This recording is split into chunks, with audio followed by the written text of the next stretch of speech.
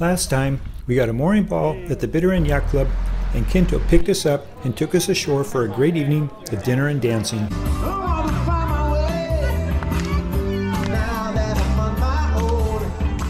We head back to the boat, only to lose an earring. One earring resulted in some mayhem. I'm the new face of the BVI.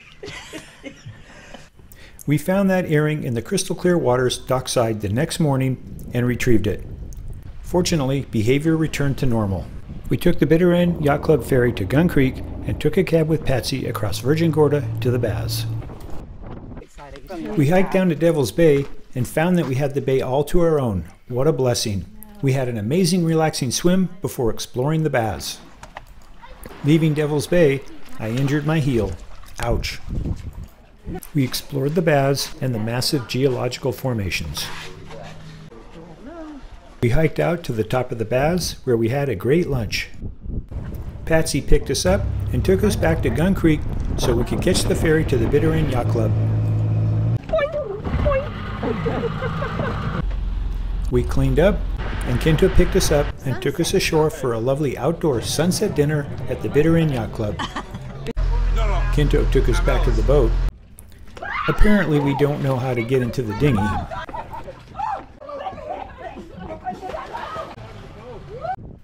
We have a great beach day at the Bitter End Yacht Club, playing cornhole, relaxing in the shade at the high top table at the boat bar, and enjoying a nice meal and beverages.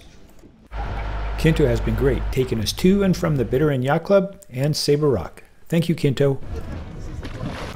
We saw the feeding of the tarpon.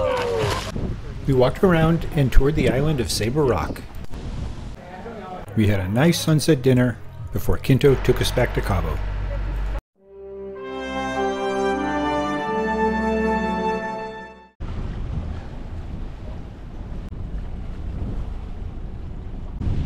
We're leaving the North Sound for the Virgin Gorda to go to Anegada today. We have the main up at the moment. We're doing 6 knots. And as soon as we get away from some of these boats, we will raise the general.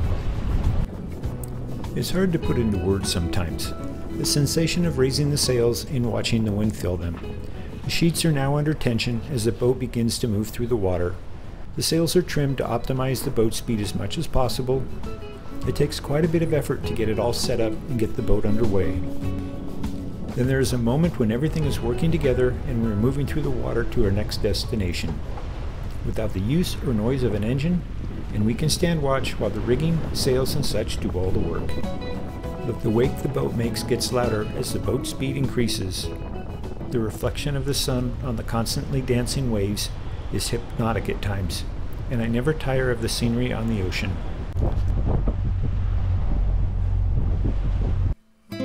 Oh, he's got it, because I can see orange in his beak. Oh my Lanta, here they come. Yeah, you're gonna have stuff. You're gonna have to clean the poop deck. I know. Thank you for volunteering, Sherry. No.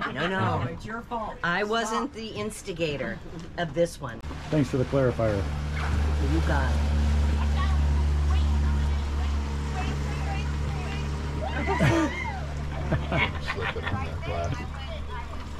Later in the day, we meet this passing crew on the beach. Stay tuned. We are going ashore to go to the north side of the island for some beach time and snorkeling. The engine is still running, as I am using propeller thrust to keep the bow of the boat on the dock as everyone disembarks. Oh my gosh, look how huge they are. Look at that. Anegada is famous for their lobster.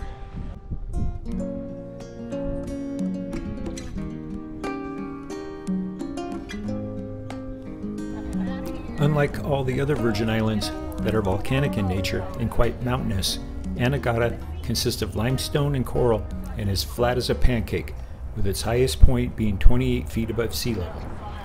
Anegada is known for miles of white sand beaches and the 18-mile-long Horseshoe Reef, one of the largest barrier reefs in the Caribbean. We are arriving via cab at the north shore of Anegada at Tipsy Ann, a beach bar offering gifts, cold drinks, and Caribbean dishes. Okay, now where do we set up camp so we can go swimming and snorkeling? But it's been No comment, no comment on this. Who are you? I'm Laura. Hi, I'm Laura Whitman, and I am so thrilled to be on Anegada. Just met some amazing people here with Captain Lori, Loretta, my dear friend, and two crewmates, fellow crewmates, Lori and Amy. And they're chilling here, and we took a few hours to just get off the sailboat. And I'm not providing music solo. I've got a great backup singing group with us here, and I'm really thankful that Richard and his beautiful wife Georgia are so friendly, and his whole crew. And I can't wait to reconnect again in the future. Cornerstone Music Studios. I miss you all back in New Jersey, and I'll see you soon, and we'll be making a lot of music together. Super. And I'm Loretta from More Like perfect. Perfect. Don't stop. And I came down here to relax and sail, and along the way, promote my brand. So tell us about your brand. Oh, we sell and promote anything nautical treasures, right? So it's all about unique nautical products, and it's from jewelry to drinkware to towels and blankets. Like we have a variety, but they're all unique. Wonderful. All right, so Cornerstone Music Studios is a music education studio based in central Monmouth County, New Jersey, and I'm the founder and director. My name is Laura Whitman, and we've been in the Millstone Township area for over 16 years, and our website's cornerstonemusicstudios.com, and always inspire others with your music. Wonderful. Background, we arrived, and this is the only shade on the beach, and Laura was nice enough to offer sharing the shade and the chairs with us, so that's how we're got together and visiting today. And Richard was nice enough to offer to loan me his snorkel gear, and I whipped out. I said, it's a little windy for me right now, but these guys are awesome. Lovely to meet this California bunch. Perfect. Thank you. Because to round out this story, these folks delivered the crutches that Mike and I are sharing.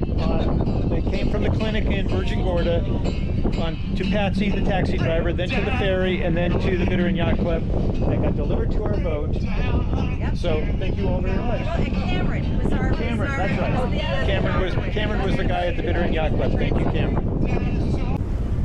Our time on the beach today is coming to a close. A few more photographs before we call it a day, and we stop by the gift shop for a look-see. These are cute shirts. They're only $20. That's cute, honey. That looks like you.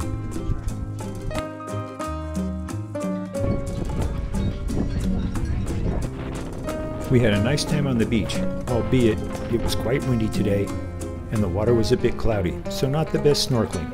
Now we're headed back to the boat.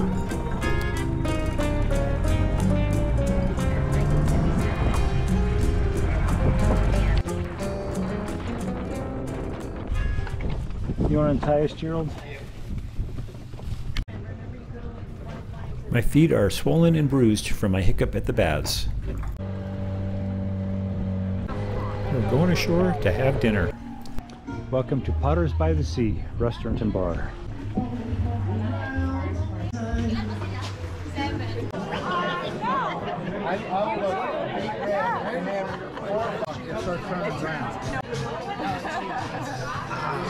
How was it, Mike? Now it's you guys.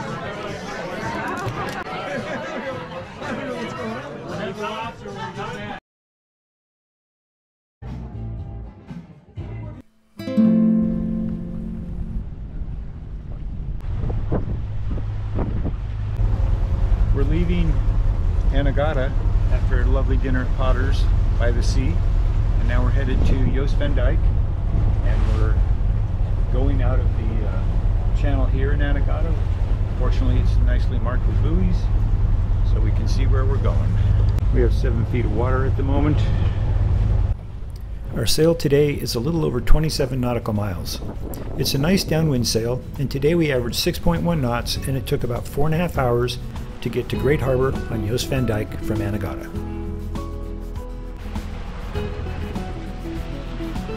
That's Virgin Gorda on the horizon.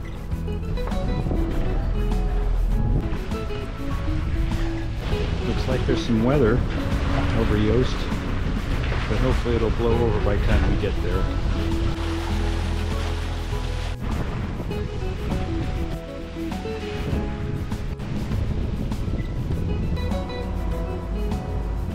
We are at Great Harbour, and we are taking a cab to the Bubbly Pool.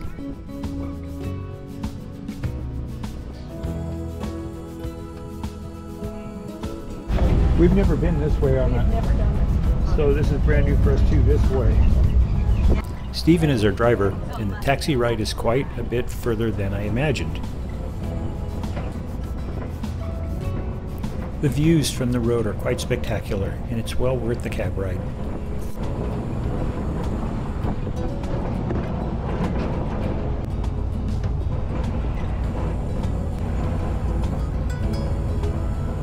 The roads are quite steep, and it is an experience to be had.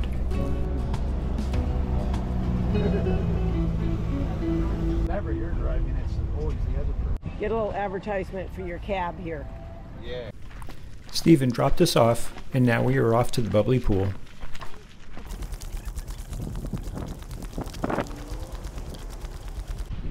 As we walk to the Bubbly Pool, I am always amazed at the damage Hurricane Irma caused. The dead wood along the trail here used to be a green canopy that covered the trail, and one would have to step over and under branches to make their way forward.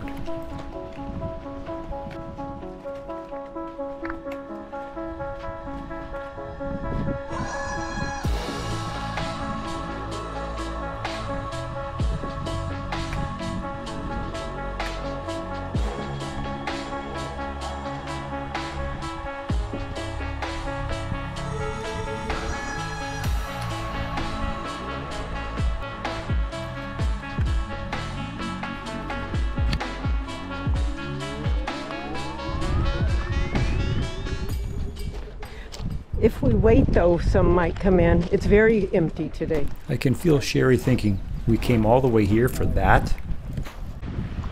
There isn't much of a north swell today, so the pool is a bit empty and there isn't much wave action. Regardless, the water is refreshing and we do get a few sets that provide the Bubbly Pool experience.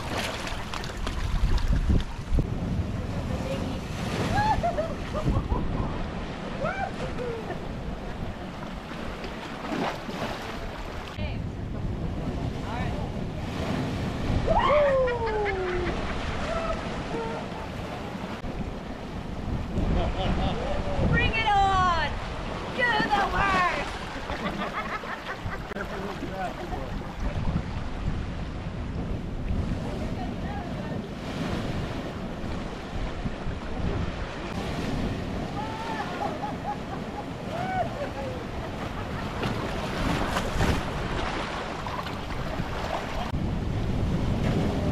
I think this was the largest set we received that day.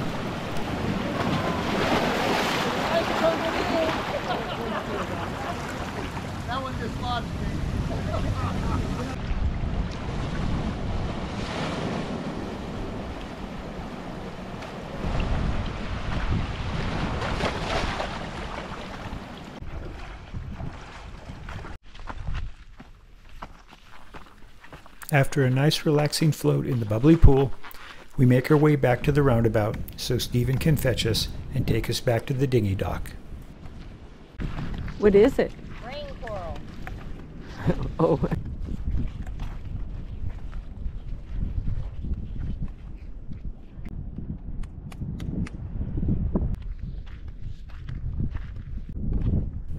I'm getting tired and I'm pulling up the rear. I see your leg. All right. As we wait for Stephen at Taboo's, we came across this little puppy. Of course, who doesn't like puppies? This little fella was quite cute, and it's always nice to visit with a little dog. What a sweetie pie. Are you afraid of it? What a cutie. He's so sweet. Yeah. Stephen is now taking us back to the dinghy dock at Foxy's.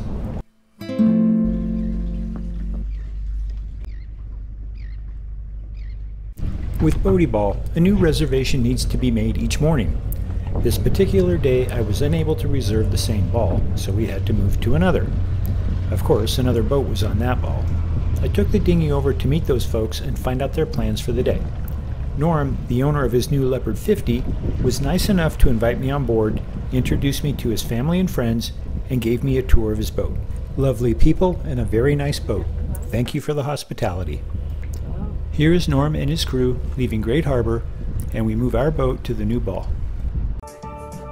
Come back next time as we head for the beach at White Bay, the home of the Soggy Dollar Bar. My ex-stepbrother Jay has reserved drinks for us at the Soggy Dollar. We have some quality floaty time in the warm Caribbean Sea. We get some retail therapy and dine out on Jost Van Dyke. We make our way back to Road Town, take a cab to Cane Garden Bay for dinner and dancing at Mayette's. We watch the election results parade. Sadly, it is time to say farewell to our guests. Thanks for watching.